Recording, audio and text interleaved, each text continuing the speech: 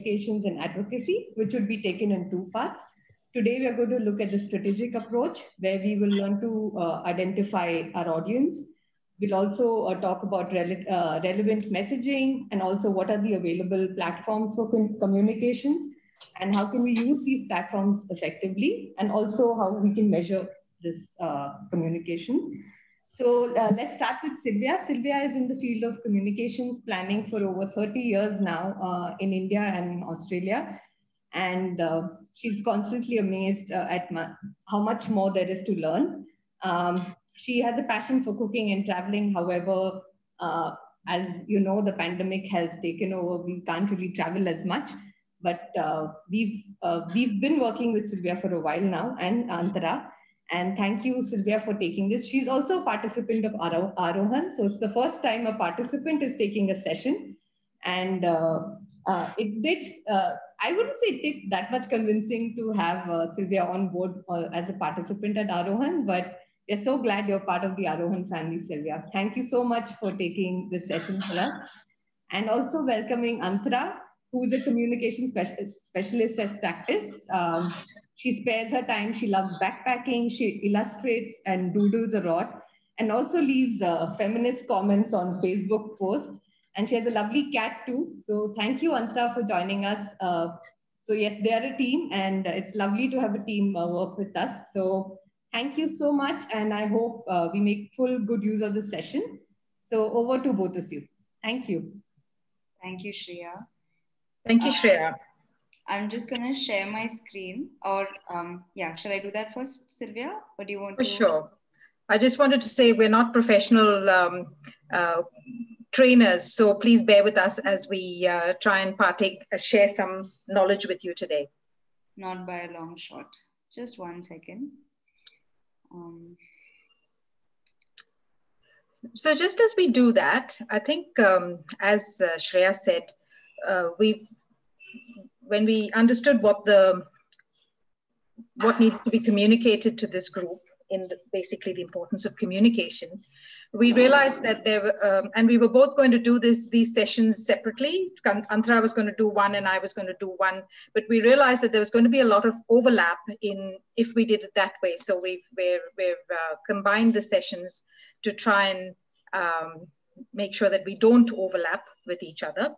And in fact, the way it's worked out is that what we'd like to do today is probably a little bit of theory, so bear with us, but we do have some interactive parts to it as well. So I hope, just like the chat box has been from the start of this session, we're going to all be participating and helping us out in making this a good session for you.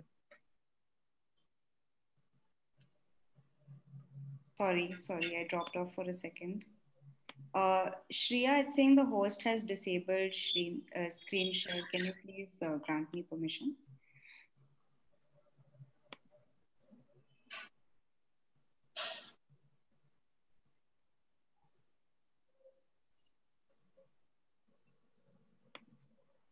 Try now. Yeah.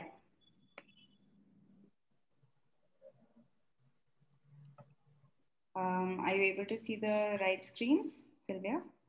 Yes. You want to put it on? Yeah. Sorry, go ahead. So yes, as I said, we're going to cover a little bit of theory today, but we're really also going to ask you to participate as best as we can in basically covering off the importance of communication in advocacy.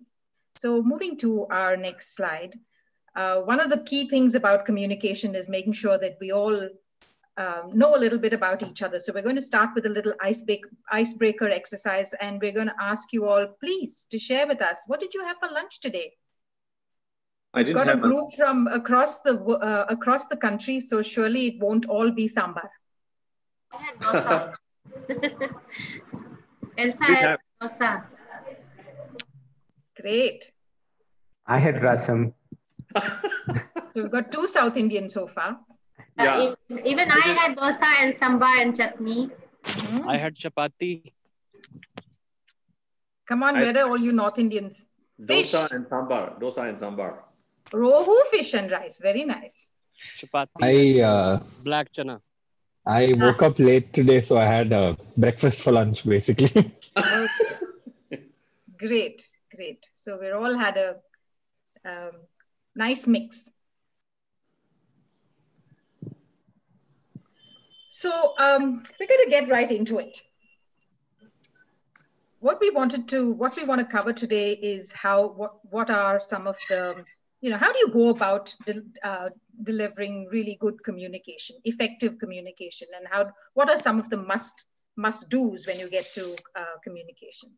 So I think one of the reasons why a lot of the time communications campaigns fail is because they don't begin with a clearly stated definition or goal as to what they want to do. What is the desired result? Where do you want to end up? So if you do run a successful campaign, it means that you have really thought about what is the outcomes you want to drive.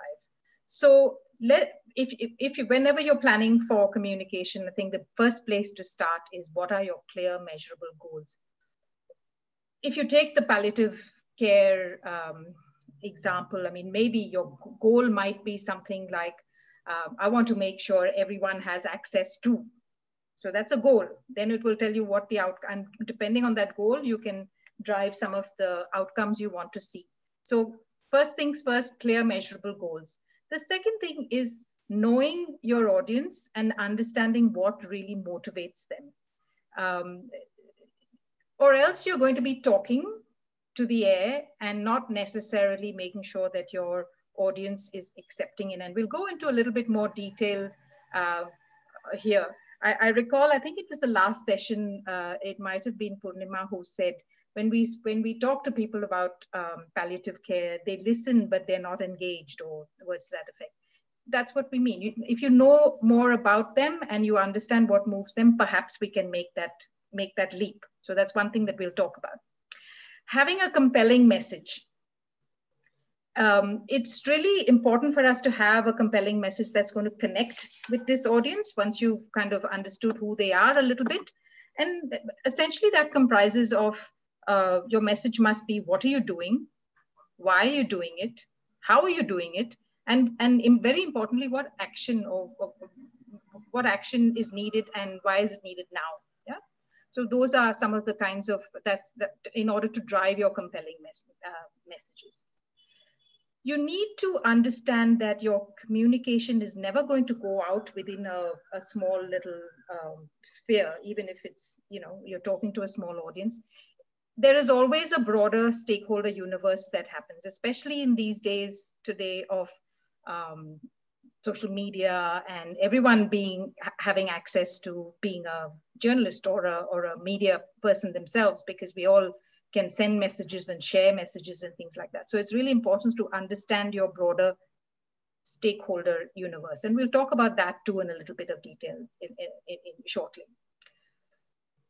If you have a systematic planned way that is being reviewed and revised, you have a much greater chance of succeeding in what you want to drive at the end. And having a plan means you'll be able to match your strategy and tactics then to target the audiences that you're trying to speak to. Critically, budget for success. Whatever that means for you in the context of it, even if you're starting small, imagine that you're going to succeed, and therefore you will need to take certain steps in order to fulfill that success. I mean, the budget could be monetary, it could be in time investment, it could be whatever is the requirement. And finally, you have to be brave. If you're going to communicate your cause, because it's not going to be easy, and there's going to be lots of stumbling blocks along the way. Bravery is going to help. Now, this is all really theory, but what I thought we would do, if I could have the next slide, please, Antara. Let's look at a cause that is being communicated right now in our midst.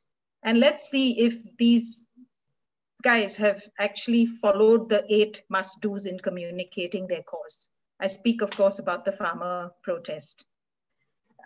We're all seeing it covering the news, right, all the time. What do you think? Do you think they had clear, measurable goal set out? You can send in your chat box, or you can...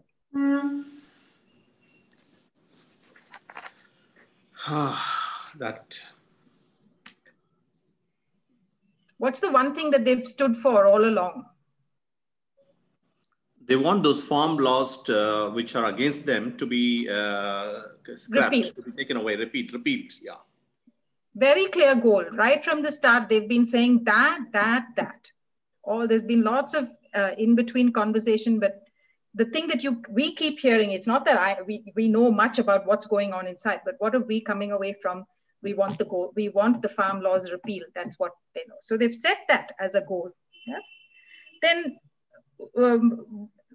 what's the in this context? Do they have do they know who they are dealing with and reaching out to and communicating with? Do you think? Yes, surely they are reaching out to everybody there in Punjab and moreover all over India. All are participating with them in different ways. Somehow they've managed to capture everyone's attention, right? I mean, of course, they've had lots of press coverage, but no matter what, you either have a pro or a con, but nobody's sitting on the fence. Everybody's kind of going along with them. They've understood that there will be people who are sympathetic to farmers. There will be people who say, no, these are just trying to, get the best out of it. So they know who they're talking to, and they know how they're going to use different audiences well. Yesterday, I believe, yesterday the women have taken the leadership, and they have run this entire protest right from the time of preaching till the time of participants. Everybody were women yesterday. Yes, sir. Yes. They have a compelling. Have they thought about compelling messages in this whole thing? Have you had any message come through strong messaging come through for you? Repeal the laws. That's it. Yeah. Unjust. The fact that it's that's what they're saying, right? It's unjust for them. They've said why they're doing what they're doing. They've said what they're doing. We're protesting for all of us to make sure that there's food on your table. They've understood how they can connect with the target audience. Farmers, they've gone into that whole thing about making farmers a indispensable part of society, and how their cause is your cause as well. Yeah. So in that way, they've really understood, I feel that they've really understood their broader stakeholder universe, because we've all become stakeholders in this whole communication. We've said, have they systematic planning? Have they had systematic planning? I mean, they've got a whole city out there for 2 months. Yes. With tents and... Yes, they have systematic planning. They have arranged everything from basic things to more complicated things, and they have not involved any political parties along with them during this moment. Yeah. And they've come prepared for the long haul. So they don't have to rush and expect the government to work within so many days, or we go back. No, they were here for the long haul. Yeah. So they budgeted for success, huh? Yeah. Yes, sir. Yes, ma'am. Yeah, critically analyzing, I believe the cross-section of the subcontinent of India is not represented here. Mainly from Punjab is here. And I believe the last time when some similar thing happened, Tamil Nadu, they were almost, sleeping on the road and protesting. None from Tamil Nadu seem to be representing like this. I feel that the entire subcontinent of India is not there. Majorly Punjab is protesting. Karnataka is also over there, sir. Yeah, okay. Yeah. I mean, so maybe they missed out one. They didn't communicate as well with them. If you take this in contrast to what the government did, how the government set out the laws, right? It's in terms of purely communication. I'm not talking about the politics of it or anything. They did the complete opposite. They just set out these laws and they said they didn't engage, they didn't communicate properly. After that, they were backpedaling and saying, no, we've got market prices for you. Of course, it's there. Except in the initial stages, their communication was poor. We won't get into the right or wrong of either, but I'm just talking about it from a point of using communication for advocacy. Yeah? And finally, as we said, be brave. I think they've among in an environment, in a political environment where it does take bravery to advocate a cause, I think finally government has met its match in a sense, because they've just announced that they're going to put it on hold, no, the 18 months hold.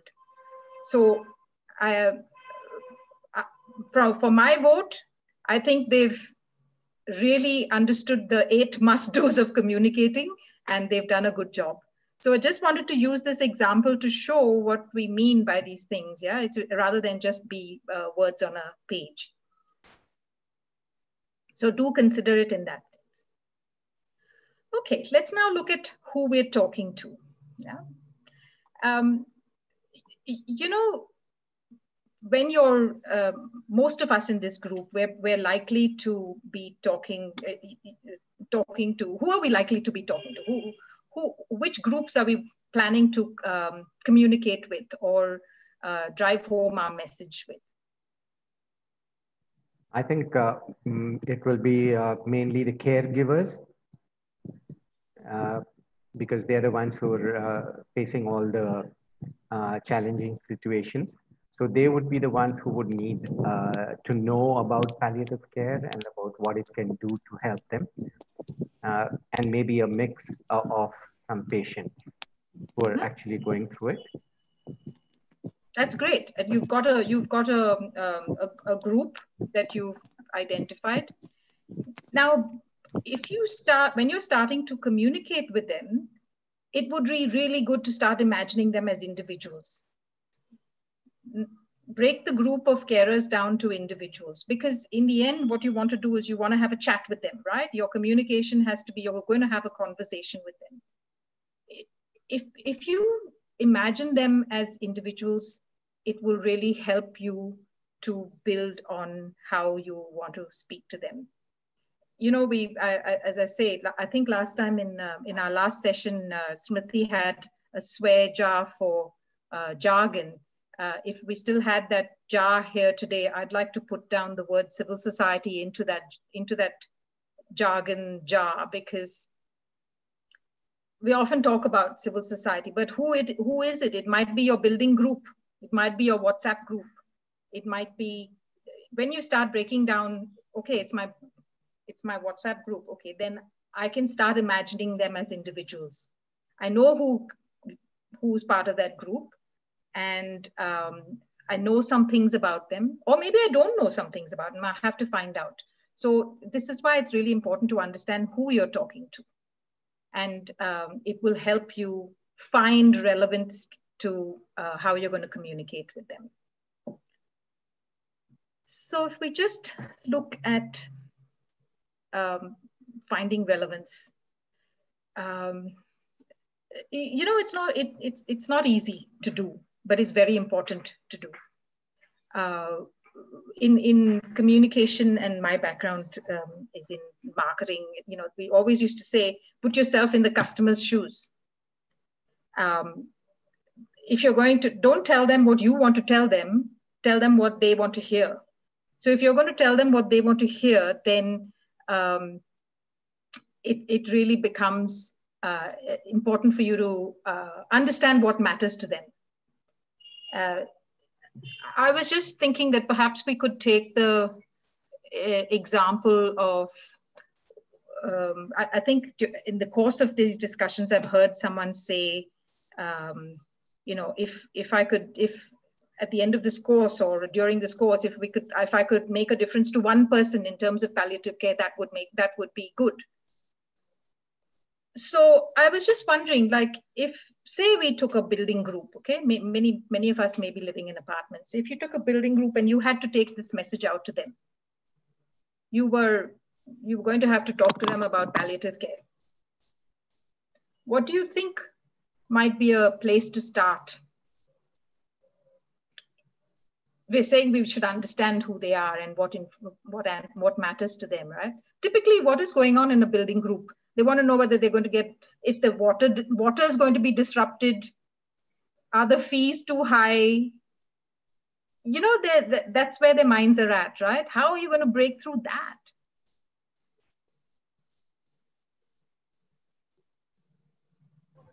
Sometimes in building groups, there is a lot of like-minded people come together, Sylvia, if I may. Mm-hmm. And I think if we could share our own experiences on those groups, and maybe not the entire group, but start by a few people, and talk about our experience and how we went through it, and how we did not have something like Pallium India at that time. And as they say that everybody at some point in your life, you are going to either be a caregiver or you are going to be needing care. And this kind of care, which is, I think people are very aware now about the lack of, the lack of understanding the larger picture of palliative care. And so if we could get through a bit, maybe starting with sharing your own experience. So personal stories. Personal stories, yeah. That's right. Wonderful. We've actually seen, and I think Antara will be talking about later, how we've seen that when you bring personal stories into communication, it just changes the game. People relate to that so much more. They can identify with it. So yeah, you're absolutely spot on. Thank you. Anybody else wants to add a thought? Or another group? A thought that I had was, and I'm giving this example to explain what I mean by understand what matters to them. Because I was thinking, if I had to take a message to a building group right now, maybe one of the things I would think about is, look, everybody's been locked down for a while, or if not locked down, in a socially restricted kind of environment where connections with people have been limited. Sometimes people have been, are in such circumstances that they haven't even been able to go out and get medicines for themselves or buy their groceries because they're afraid, or a very isolating time for a lot of people.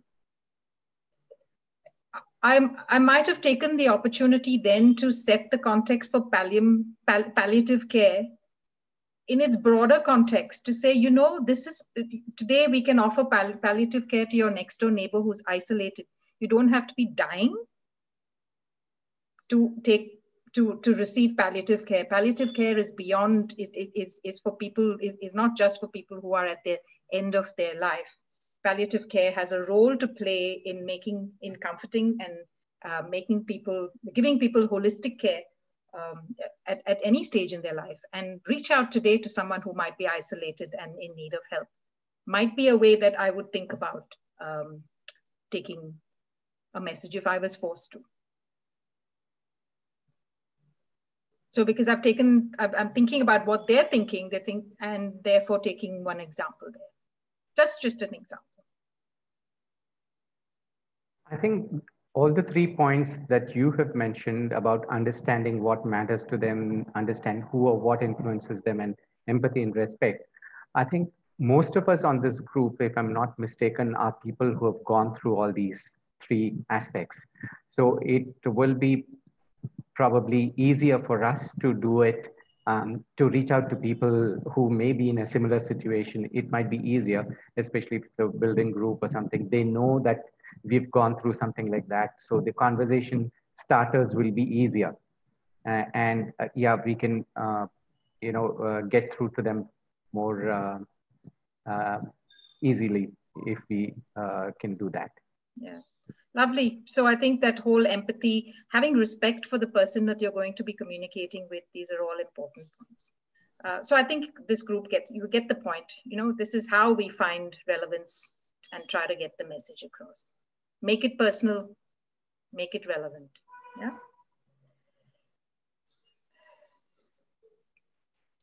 So when we say what exactly is the message that we're going to get across, and how do we draft that in a sense? So once again, we're going to do this in all 6 steps to do that, 8 steps to do this, so that it's actually usable for people from here on. Yeah. The first thing in getting the message right is to really talk about what is the problem that must be addressed. People don't have access to palliative care at a time when they need it. Perhaps that's the problem. What is the solution that you propose, and how will it impact this problem? Yeah. So the problem that must be addressed is the fact that they don't even know where to start most of the time. And the solution is that the knowledge that we have gained in this training program is something that we can share with them to help them find the solution. Absolutely, absolutely. And it will vary problems are going to vary and solutions are going to vary. But if we start with the fact that, we have identified what the problem is, in some cases, people don't know, there's lack of awareness. The solution is that I have information to impart, and then give it with an evidence supporting way, okay? And evidence could be in the way of facts and figures. It could be in the way of resources. It could be, but tell them the story, but also give them the evidence to say that this is what there is. And like I think Zahir, you said, using examples of success stories, personal stories, those all become really important in getting your message right. May I say something, Sylvia? Please.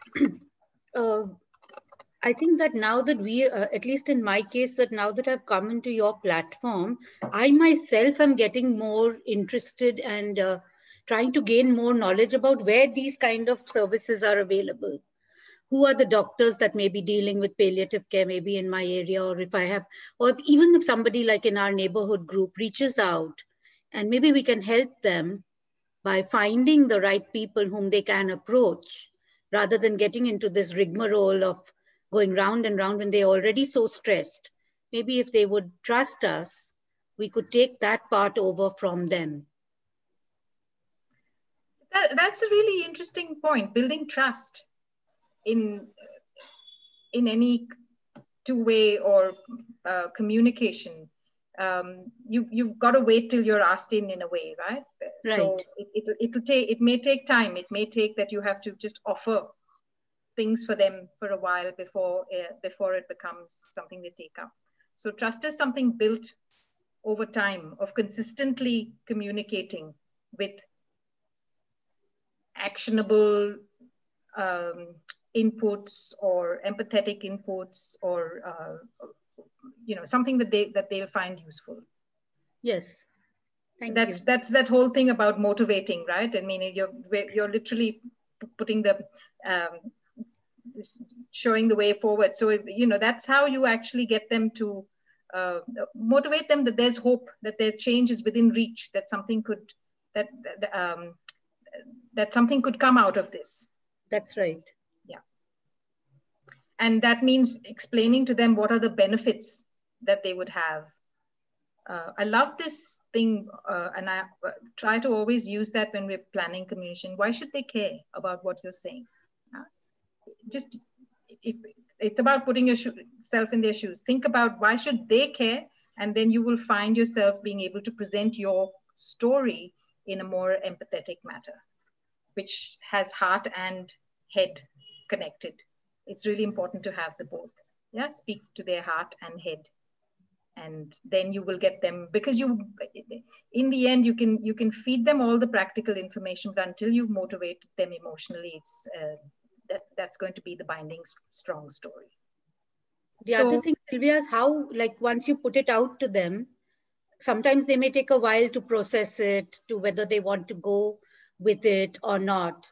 So, like, how much of with your experience, what would you say would be the time we give them before we send out a little gentle reminder or a prompt, or do you just say it once or twice and then leave it to them? I think you have to probably gauge that a little bit with the response. If you're going to get very limited, you may need to wait till they're ready. Right. You might give it a couple of tries and then you may need to get it into, but I mean, that's probably more a question that in a future session we'll get Smriti to answer for us. But in terms of getting from a psychologist's point of view, or if there's anyone on this group, they might want to answer that. Yeah, can I actually give you my input here? I think that so what we are talking about right now is just about the message and like what we are going to say, and not exactly how we're going to say it. And how we're going to say it is something we're going to come to shortly. But it depends when you are speaking to someone. For example, if you asked just now, should you send them a gentle reminder or you keep this thing? So if you're talking to someone one-on-one, there's a very different kind of communication as opposed to if you're putting a post out on social media. Right. So if I'm putting 4 posts a week on social media, it's fine. Nobody's going to take it personally that this person is, saying the same thing again and again. But if you're talking to someone one-on-one, you have to be a little more sensitive to, how much of their personal space you're encroaching. What is the call to action? What are you reminding them about exactly? Are you just reminding them to read something? Are you reminding them to to become a part of your cause? So I think that goes a bit into the execution part of where exactly your message is going out. And right now, what we're talking about is more, how do you build your core message? Thank you. Thanks, Antara. Should we do a little exercise now? I hope everyone's got paper and pen. We're going to ask you, you've all probably heard about elevator pitches, right? It's how do you tell your story very succinctly. I've made it really difficult by saying 25 words or less. So in 25 words or less, how would you explain why you're on this course? Yeah. And some clues in the visual here. Mention your goals. Keep it brief. Introduce yourself. Share why you are well prepared to be, or what are your skills that make, that might be things that you want to think about. So we just take 3 minutes. There's no right or wrong answer, by the way.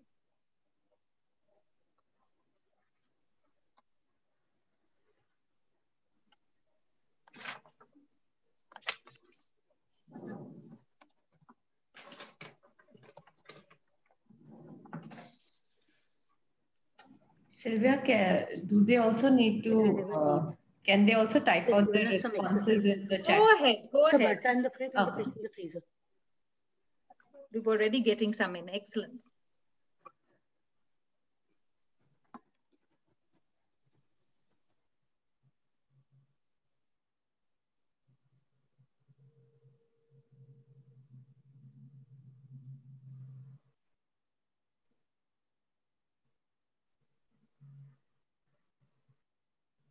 Thank you, Dr. Remy. That sounds wonderful.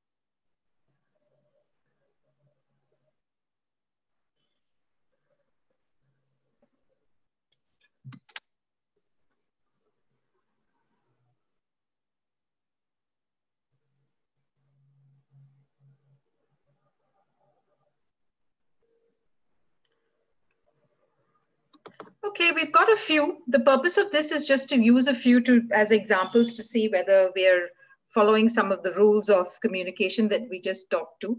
So let's just see. Let's take one. Everyone can. I'm gonna pick on one. Avtar Singh Ji Ma. Just don't. We talked about having a goal and a reason for doing it, what you're doing, why you're doing it, and the need for action, etc. Right? So I'm reading this one now. I am Avtar Singh, social worker. I had suffered PTSD following death of my loved one, and as she had no access to appropriate care at deathbed, and this prompted me to find a way for others not to let them die in suffering. Pardon me, we're going to use it as it's a very touching story, but we're just going to use it to say whether the rules of communication have been met there. And I have to say they've been met very well. You've got a goal. You want to find ways for others not to die in suffering. You've given reasons. You've put in a personal story. So I'm suggesting that is a very great way of telling your making your pitch.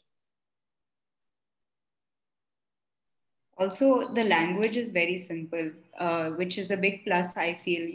Whenever there's a lot of jargon or, something that's difficult to understand, I feel it doesn't always resonate.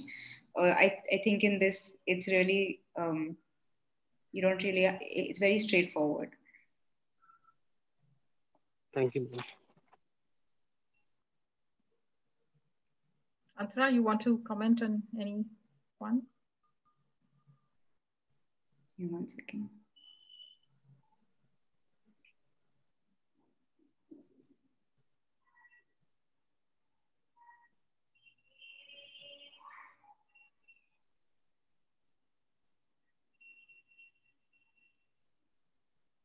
I think they're mostly quite good. I think Harpreet Nair's is also very similar to Avtar's in the sense of it's got that personal experience and what you are going to do and what your goal from this is. I liked Purnima and Colonel Banerjee's as well. I think it's nice when you introduce yourself in some small way like this, because it, like we discussed just before this, that adding that human touch makes it a lot more real and a lot more relatable. It doesn't just feel like an abstract concept anymore. So yeah, I think most of them. I'm really pleased to see everyone's got a goal. Yeah. Yeah, that's come through very well. Some may need to fix the action things. Now, what do you want? If you're telling these people how, sometimes just think about how you want them to react. Yeah, join me, or I'm going to change this, or today is the best time. Just think about those things as well. Okay, so you get the picture anyway. We've got one thing clear. We know how to do a good set goals. And also the other thing is how wonderfully emotive the language is here. You use simple words and you're telling lovely stories. You're using personal stories. So I think, Antara, we can pack up and go. Everyone knows what to do from now onwards. It looks like you're all good communicators here. Cancelled. Okay. So we talked about a planned approach. This is just to give you in a snapshot, how would we do this, right? When we in the work of communication start, we always review past communications. Okay, in this instance, a good way for you to, before you define your goal or whatever it is, because if you want to if you want to position your communication amongst that whole sea of communication that is out there and the things, it's good to know what has been said before. So we'll review past communications first when you do a planned approach. Then you define your objective, which we just talked about. We identify our audiences, we've talked about. Designing messages, we've just done a quick example of that. We must have a planned approach means you must set budgets and understand the resources. As I said, budget doesn't necessarily have to be monetary. What are you going to budget in terms of your time or resources that in order to see this through? Yeah. The next thing about planning for communications, deciding on a timeline and a phasing, implementing a communication plan and measuring what we're going to talk about in the next bit. Yeah.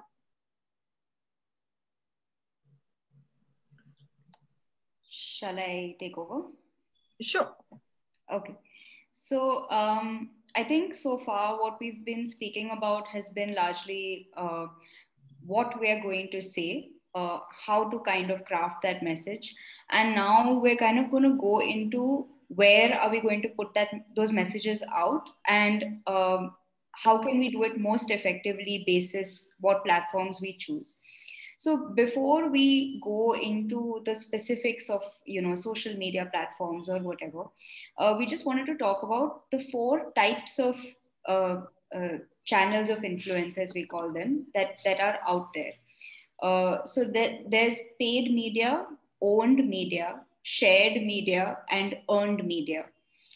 And these are all very different from each other, because what you can do with each of these differs quite broadly. So I'll start with shared media, because that is something that I think a lot of us would have access to and be a part of already, which includes social media. If you are on Facebook, Instagram, if you have a page for your cause or for your company, that is your shared, you're sharing your message with multiple other people. Other people have the right to comment on your work. They can retweet it. They can, engage with it in a certain way. They can disagree with you also. So it's a shared platform where you are putting out your own thing, but you're also soliciting engagement from other people. There's also influencer engagement, which actually comes in paid and in shared. But in shared influencer engagement, an example would be if you have a celebrity who has, maybe had a family member who has passed away of cancer, and the celebrity wants to talk about palliative care, and they are not charging you or anything like that. They have their own huge platform that they can reach out to, but they also have their own voice. So you want the celebrity to say something about palliative care, but the celebrity also might want to say their own particular thing. So again, it's a kind of shared channel of influence there. Then there's earned media, which is basically you go to another platform, which could be a newspaper, a print publication, a website, another, a news website or something like that. You write to them and you tell them, hey, this is what I'm doing. Would you want to write about me in some way? And they might say, hey, we think what you're doing is cool. Yes, we will write a story about you. So you're not paying them, but you are kind of getting in touch with them and using their platform to amplify your message. Then I'll go to paid. So if you put an advertisement in the newspaper, or if you pay a celebrity to put out an Instagram post about, why palliative care is so important, if you get an endorsement or a brand ambassador, or sometimes you might even pay a newspaper to have an article about you or to feature you in a larger article. So that comes as paid media, all of that counts as paid media. And then there's owned media, which is only yours and nobody else can really touch it or do much with it. So your own website, if you can publish your own magazine, if you have a blog or any other collateral that you want to publish on your own and say distribute, it could be like a brochure or anything like that, a flyer, all of that counts as your own media. So before we go into how we can execute on different platforms, it's important to understand what these 4 different channels of influence are and figuring out which works best for you, given your cause, given your budget, given your objective, your ask, all the things that we kind of discussed earlier in the message while you were crafting your message. I'll hand back over to Sylvia here. I'm not going to spend too much time on this because, it's a very basic chart, but it's a good chart to understand what are the differences between some of the platforms that come here. So for instance, TV, radio, print, and online. TV obviously combines visuals and sounds. It has an extensive reach. That is the value of TV. But by its greatest strength of extensive reach also means you're potentially talking to a whole lot of people who would not really be interested. You can target poorly by doing that. You're just going out, sending out a message, and it might be falling on deaf ears because they're just not people who would be interested. And of course, it's very expensive. Yeah. Radio, on the other hand, is widely accessible, very affordable if you were going to pay to do this. But alternatively, you can also, each of these mediums could fall under the paid, because you could pay to get onto them, or it could be earned. Yeah, you could go to the radio and say, often radios have segments on health or on well-being. So you could be going to someone like them and talking to them about the fact that I've got the story to tell. I want to, would you be interested to discuss that, have a Q&A, a question and answer session or something similar to that. So radio is, as I said, widely accessible and affordable. The great thing about radio is you can also do it in vernacular. Local languages can be used. That can be quite effective. And you can have this message repeated, because it's not that expensive to get into it. But you're missing out on that visual side of it. It's sound. But I mean, personally, I think sound can be used very effectively. So it's not that of a disadvantage, but you are only dealing with sound.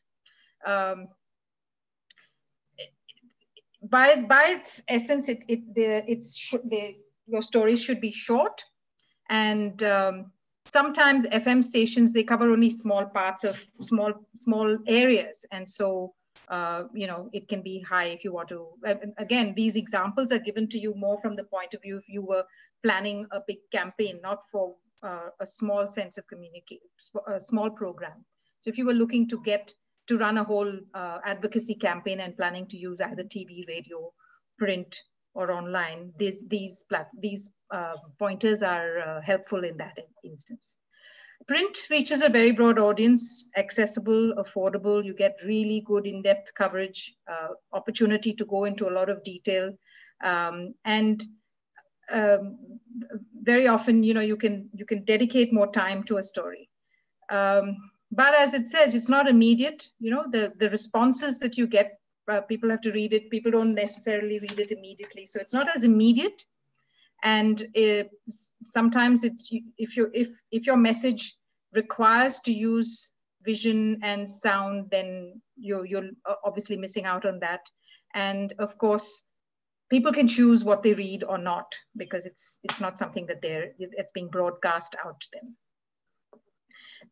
Very similar for online, because you're seeing more and more even print going on to online. Large reach. We're seeing more and more people actually even consume most of their news online these days. It's a cost-effective way. And there is that immediacy that people talk about digital first. You having a story online, you're very often they're seeking comments, so you can have an instant reaction to it, which is great. And you're able to display your information in various forms, including you can have sound as well as vision on an online platform. But as any of you will know, as you navigate things online, there is so much of information there. So getting to your right audience can require for you to be very targeted about where you select to go and how you use that. Yeah. Very broadly speaking. Our session today is actually about using media channels effectively, but here's just a cheat sheet that you can use for yourselves. I'm not going to go into it in details, but it lists some of the things that you should think about in terms of using communication tools that you should think about having ready. If you were going, for instance, to meet policymakers, you want to have your fact sheets ready. You want to have a good presentation ready. letters, petition letters, etc. Yeah, your briefs that summarize the data. So this is a really handy list to have. Similarly, if you're going to media, you have to have your pitch ready, you have to have press releases ready, you've got a letter to editor. These are a nice handy list of tools to use when you're approaching external communications.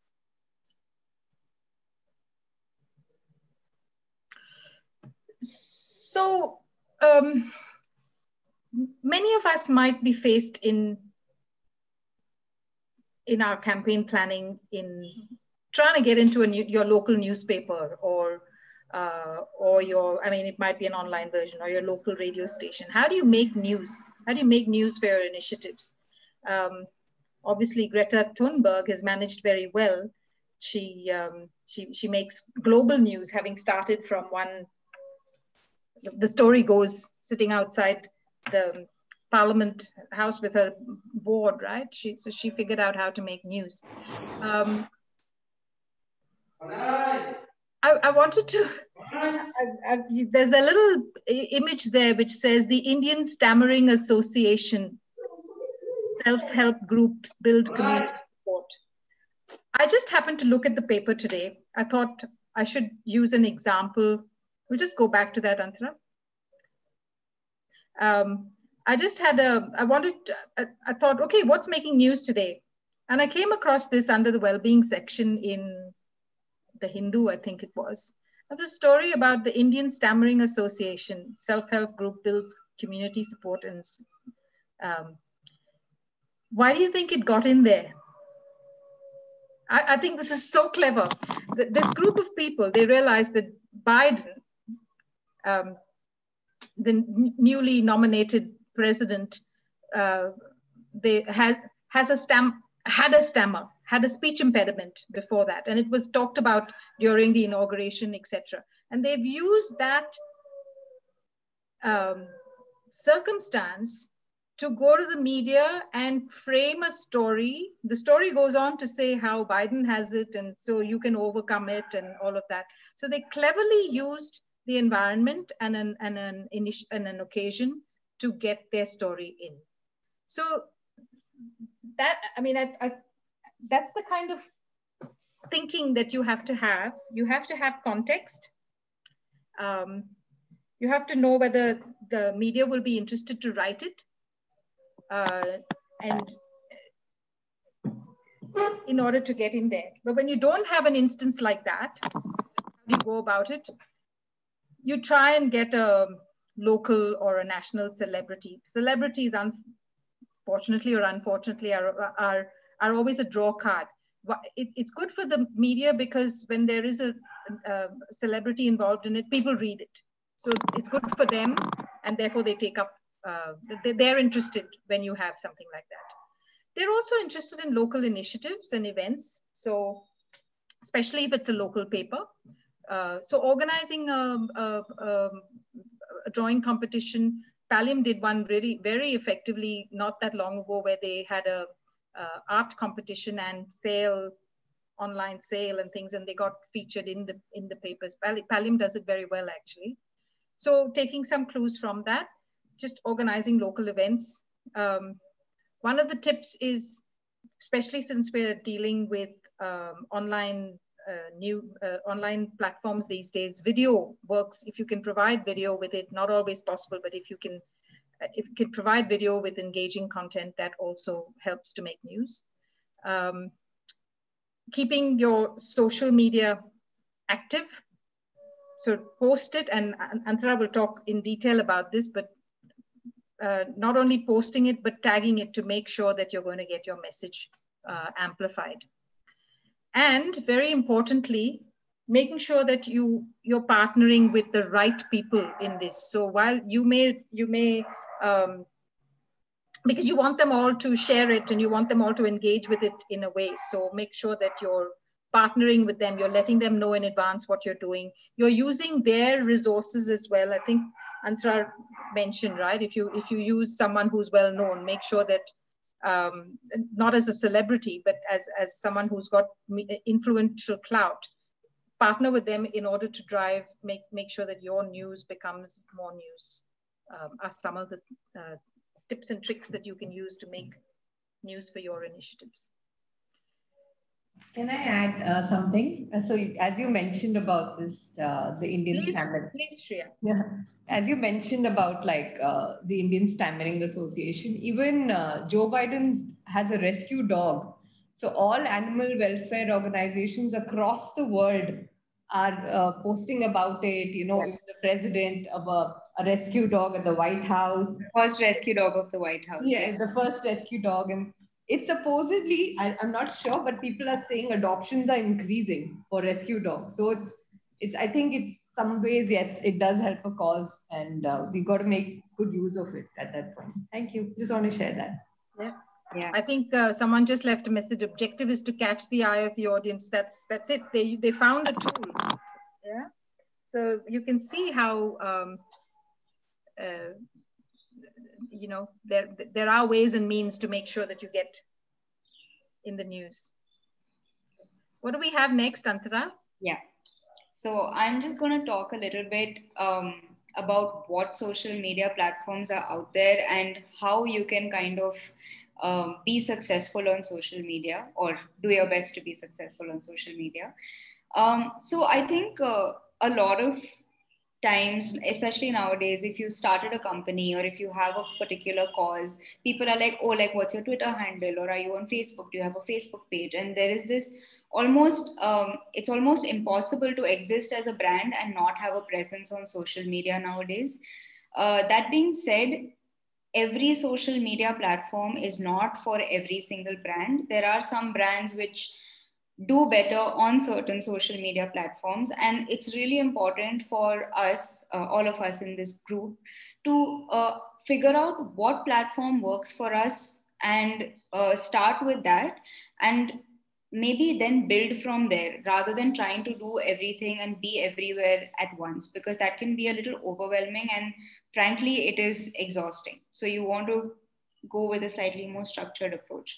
So before I go into like the details of how to manage a social media account, I just wanted to talk about the 4 major social media platforms out there, which are Twitter, Facebook, LinkedIn, and Instagram. So each of these 4 have their own strengths and their own drawbacks. So Twitter is a very fast moving platform. If I tweet today, you may follow me, but if you have not opened Twitter today, if you open Twitter after 2 days, you're not going to see my tweet. Sometimes if you open it after 2 hours also, you may not see my tweet. It's a very, very fast moving and current kind of platform. The posts are very short. So you have only 280 characters, which includes your links, your tags. Includes your links, your tags, your whatever you want to say has to fit into those 280 characters, which can sometimes be a bit of a challenge. But in a way, it's also positive because it means that people read your whole post. Very rarely do they have the time to get bored before they reach the end of your sentence.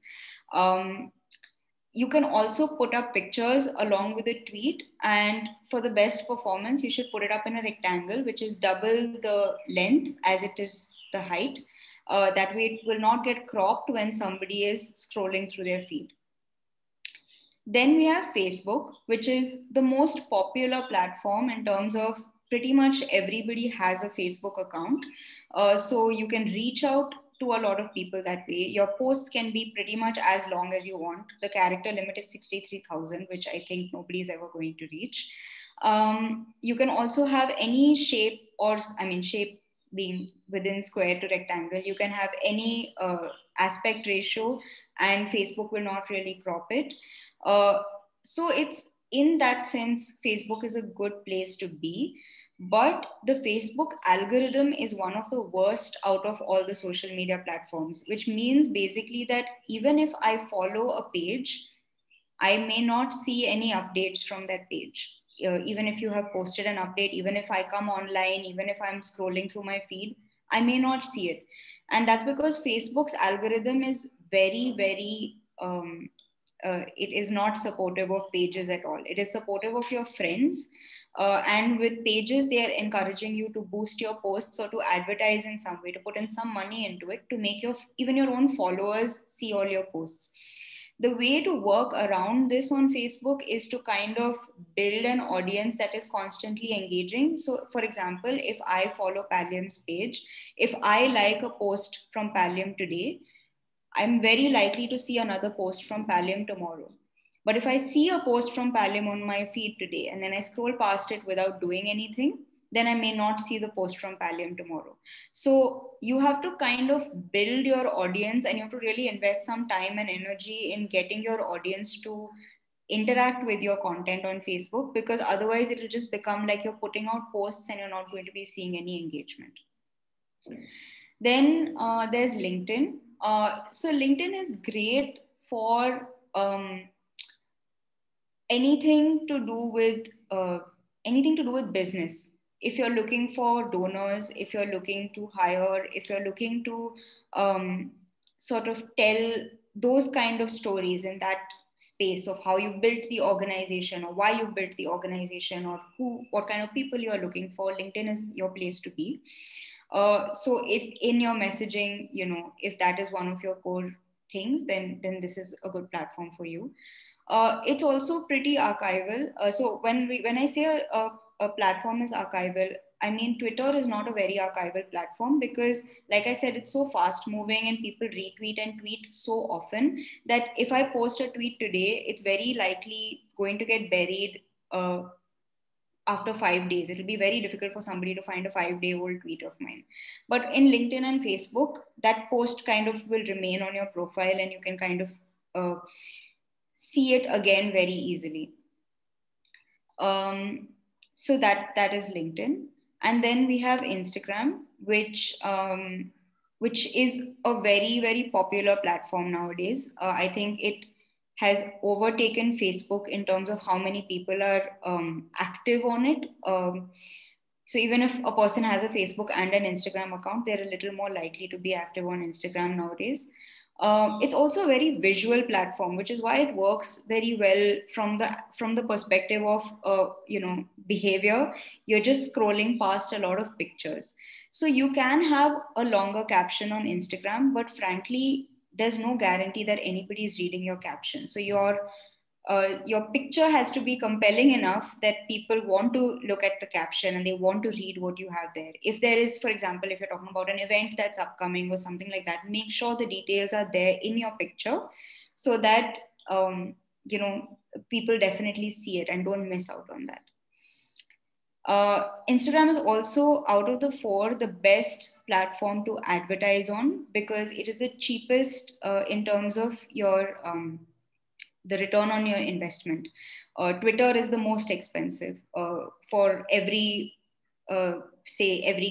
new view that you get, you're paying a lot more on Twitter than you are on Instagram. On Instagram, it can cost as little as 50 paise for one engagement on your post. On Twitter, it's about 5 to 10 rupees. So there's a huge difference there. I hope this was not too technical. I just thought it was important to set the context of what we're working with so that you can choose your platform wisely. And now I'll just go into how to use those platforms. How do you manage a social media page? I think, like I said earlier, there is this tendency or this expectation when you have a brand that you have to be on social media. But managing a page is a full-time job. You have to really be very conscious about what you're putting out there, doing it at a certain frequency, making sure that it's successful, learning from your past mistakes, constantly customizing your content, etc.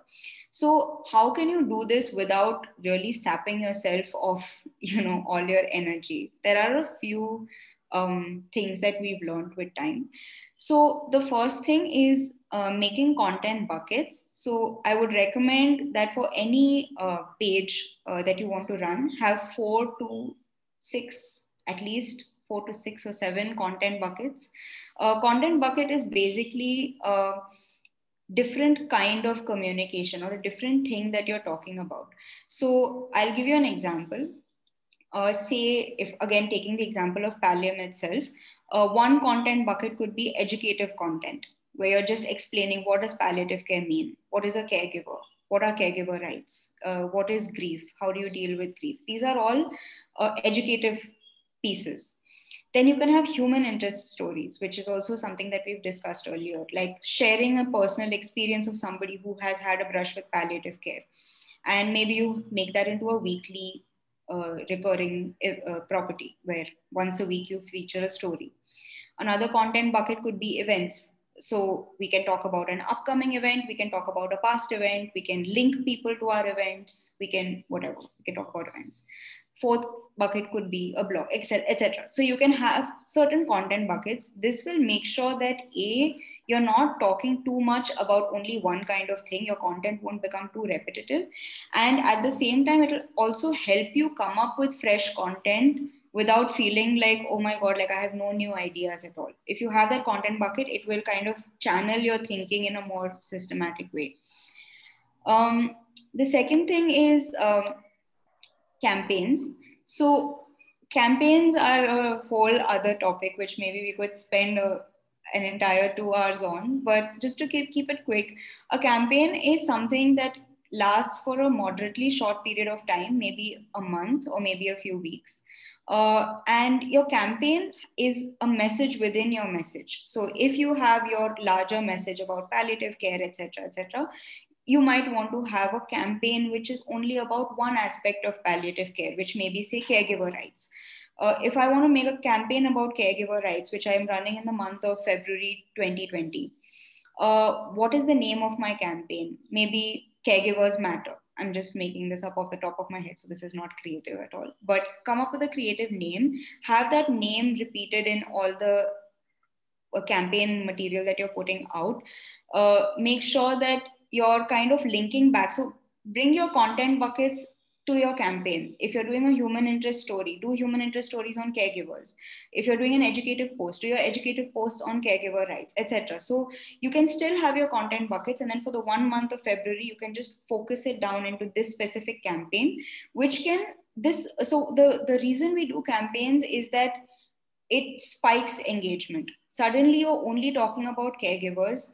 So there will be interest from the caregiver group specifically on this. You're going to see more traction with people who have been in a situation where they are caregivers. They might tag other people who they know who are caregivers, and then you will see a certain spike in your content. So you don't need to have a campaign every month or every week, but it's good to have at least 3 to 4 campaigns a year that will help kind of pull in new audiences. The third is platform specific content. So just before this, I explained what all the 4 platforms were and what their benefits and drawbacks are. Keeping all of that in mind, don't put the exact same post on all 4 platforms. Even if you just modify it slightly, make sure you do that so that it's sort of you're priming it for success in some way.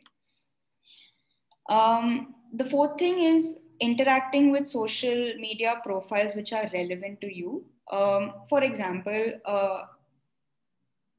if you're doing an event again on caregiver rights, are there other caregiver organizations that you can tag in your posts? Can you try to do a collaboration with another caregiver organization and get them to do something with you? Try to basically go outside your echo chamber at all times by pulling in other people who would be interested in this. This doesn't mean you spam the same handles over and over again. Like if you tag Narendra Modi in every post that you do, he's not actually going to retweet something that you do. I'm sorry, but it's not going to happen. But if you are doing a caregiver campaign and then you tag, say, a caregiver Sathi or an organization that works in that space, they are more likely to interact with you. And so you have to be a little careful about who you are tagging, who you're interacting with. How do you make yourself seen on their platforms? Maybe you could go and comment on their posts through your page. Then that means the people who are following them are seeing your, the name of your page, and they may visit you. So you have to kind of be a little more you have to be a little agile with this. The fifth thing is capitalizing on trends, which basically means that exactly what we just discussed about, say, the Joe Biden thing, right? See what's going on in the environment around you and see if you're able to make a connect to your cause and put it out there on the same day. Don't think about it for 2 weeks and then, you know, try to make a very careful plan and execute it and all of that, because in 2 weeks that news is going to be stale. So trends are something that a trend can sometimes be predicted. For example, I can guarantee that on Tuesday, #Republic Day is going to be trending on Twitter because it is Republic Day and I know it's going to happen. So some trends I can see beforehand and I can prepare accordingly. Some trends you don't know that they're going to come. Suddenly India wins a cricket match. Can you link a cricket match to palliative care somehow? Try and you know, do it. And then you're very likely through your hashtags that to be discovered by an account that wouldn't be following you normally. And the last thing is, of course, this is very vague, but be engaging. This basically means that when you're writing a post, don't just write a sentence, have a call to action, which could be, for example, visiting a link, visiting a website, signing up for an event, or it could even be asking a question like, have you ever noticed something like this? Have you ever experienced something like this? Retweet if you relate to this. So just having these little tweaks in the way you're writing your content can inspire somebody to comment on what you're doing. Otherwise, somebody may see your post and say, hey, this post is great, but they may scroll past without writing anything back. But if you ask a question and you say, you know, respond in the comments below, you're nudging that person to interact with you. And that builds your post on against these algorithms that we're fighting. It makes it more visible to other people. Again, I hope that was not too much. I'll quickly now talk about measurement and how we can use measurement to our advantage. Yeah. So measurement can be done on any of the platforms that we've mentioned, not just on social media, but even with your traditional media, with your shared, owned, earned, all of those media platforms, you can measure. But the easiest platforms to measure are your social media because they have an inbuilt analytics sort of there. But why is measurement really important? Are we just doing it to say that, hey, we got 1,000 people to look at our page in January? No. Measurement is actually really important because it helps you understand where you went right and where you went wrong. If in the month of January, I reached out to 1,000 people, and in the month of February, I reached out to 200 people, that means I did something wrong in February. And what did I do in Jan that I didn't do in Feb that I can implement as feedback for March? That is something that is where measurement becomes really important. And it can inform, do you need to change your message? Do you need to change your execution plan? Do you need to change your budgets? Do you need to change any of the questions that we asked, you know, at the beginning when we were crafting the message? So yeah, that's sort of what the importance of measurement is. Each social media platform has inbuilt analytics where you can see, you can probably even divide it by like last 7 days, last 28 days, last 6 months, and last 1 year. And it's good to take stock at any given point of time. Like I mentioned, like what your previous period was compared to your current period, and keep using that to inform your strategy. You can also measure success, and I don't mean success just as reach, but you can also see if another page, for example, is also on palliative care, and you are starting a page on palliative care, and you're seeing that page is doing, you know, is getting 50, 60 likes per post, but your posts are getting 2, 3 likes a post.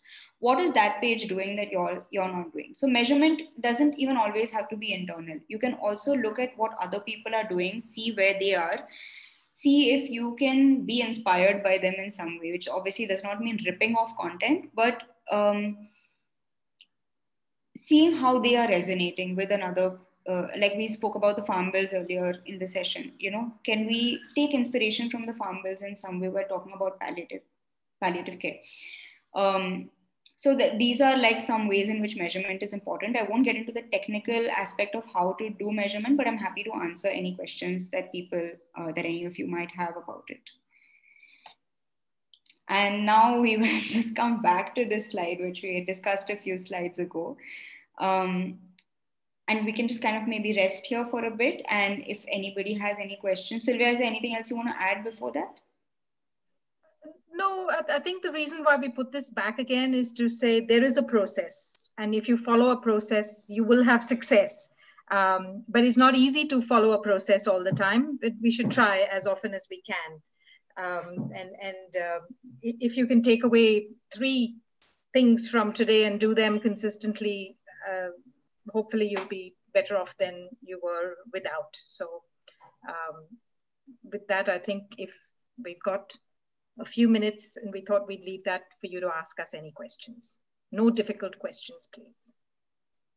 And also, like Sylvia said, we will be doing more exercises, and we have more time for questions on next Saturday's session. So if today's questions could just be about the content that we covered here, I think that would be really great. We have one question in the chat box. What do you suggest about paid promotions? Are they beneficial to push our agenda ahead? Yeah, definitely. I think paid promotions definitely have their place. It's not, it's not a waste of money. I wouldn't say it's a waste of money, because the thing about social media, at least if you're doing paid promotion on social media, you can reach a very, very targeted audience. I can say I want to target people in Trivandrum between the ages of 18 and 25 who are interested in non-profits, in healthcare, in this, and I can make it that granular, which you could never do with like a TV ad or something like that. So because you are being that granular, then even if you're putting 500 rupees or 1,000 rupees into promoting that, you're reaching your desired audience. Does it mean that your desired audience is definitely going to respond the way you want them to respond? No, because that is obviously also based on how you're putting a message across, etc. A lot of other factors.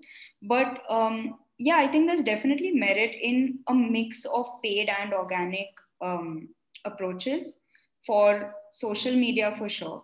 With media, I think it can be a little more tricky because the amounts of money are much larger, and again, the measurement is sort of you're reliant on the other party to provide measurement of how your money was spent and how well it did or didn't do.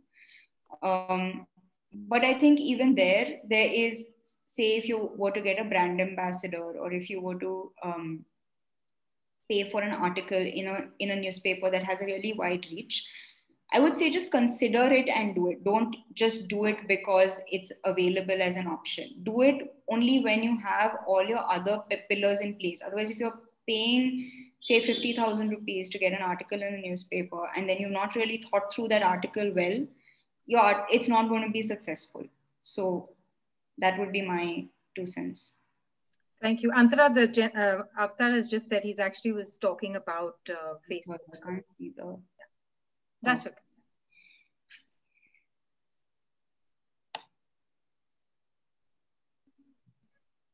So I don't know if you can answer this.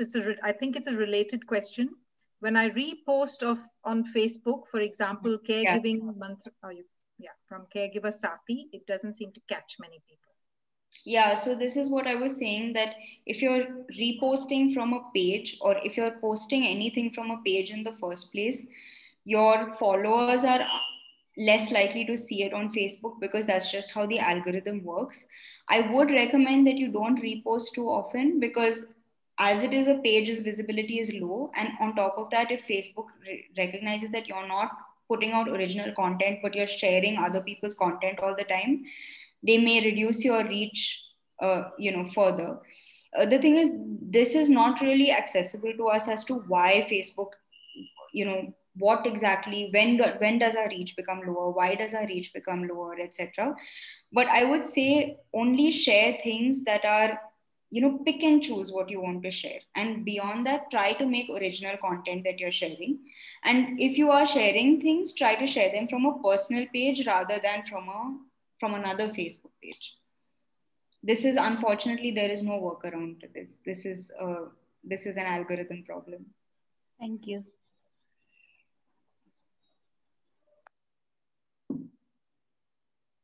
Any other questions? We still have time. How many on the group are on using social media? I just wondered.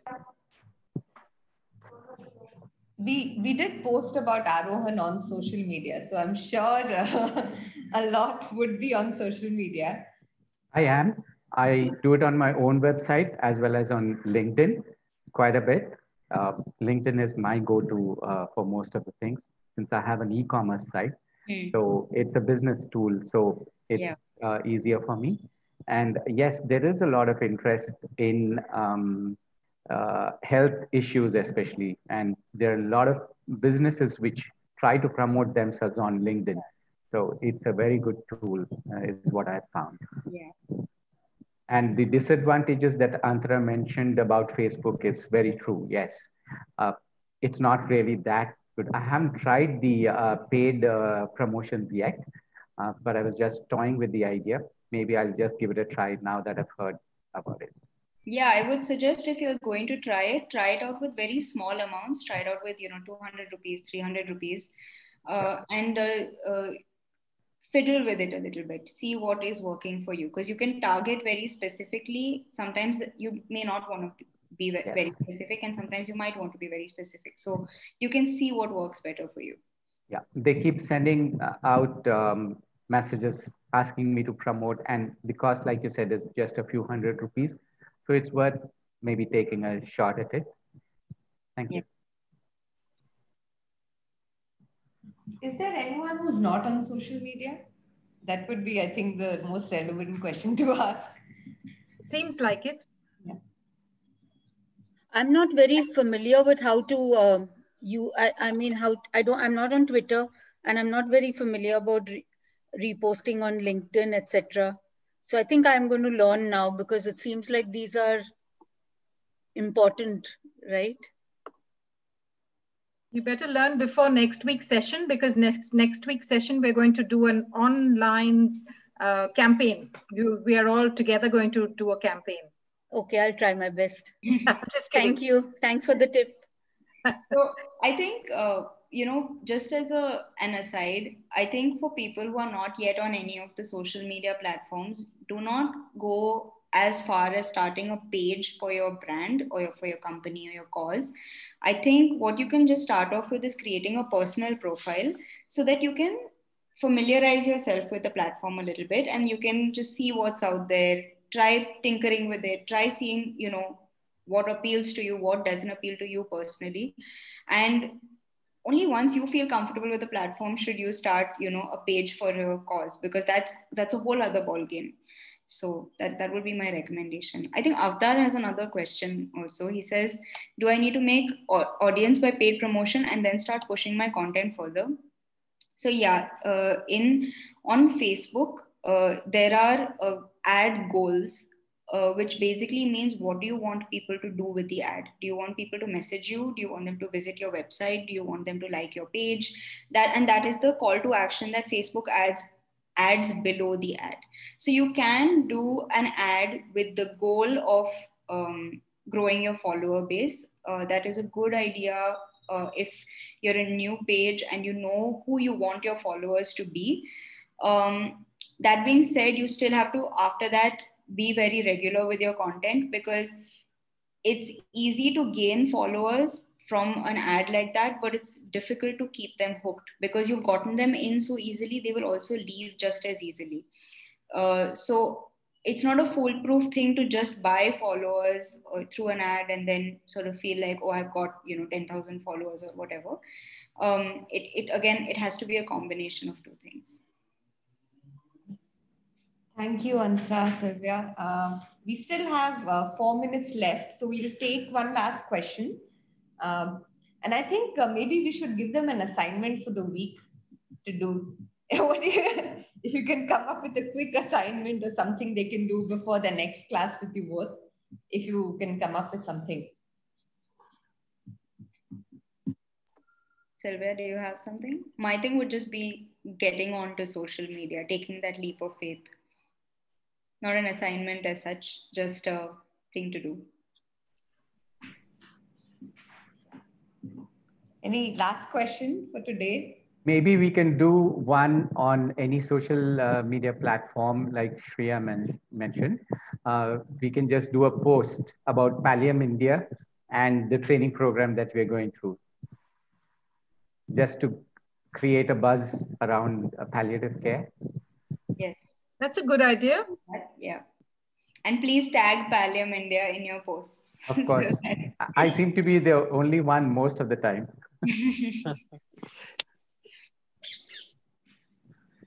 Thank you everyone. So did you understand that a little assignment that was set to you just now? Like if we could all do a post on whatever medium we're on, talking about this particular course and tagging it further. Yeah. After you were saying you'd like a assignment, there you go. Let's try and do that. Yeah, actually, there's a lot of enthusiasm for the assignment. I'm really loving it. So please, yes, please do post, and you can put a screenshot of your post on the WhatsApp group, so we can see it as well. So that would be great. Thank you so much. And we have the same class part 2 next week, where we will be building curiosity and breaking down the apathy with Sylvia and Antara. So do keep your questions ready and be ready to use your social media platforms next week for our class. And yes, do go through other pages, do your little research. And we've learned so much today, so keep going and have a lovely, lovely weekend. See you all next Saturday. And we'll be sharing the feedback link as well on the WhatsApp group. And for people who've left WhatsApp, it will be mailed to you. So thank you so much and take care of yourself. See you all soon. Bye. Thank you. Thank you. Thank you, everyone. Thank Bye, you. everyone. Thank you.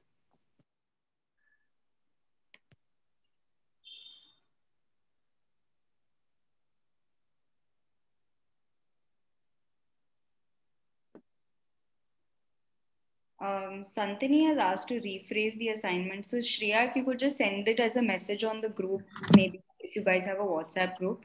Yeah, I'll do that. I'll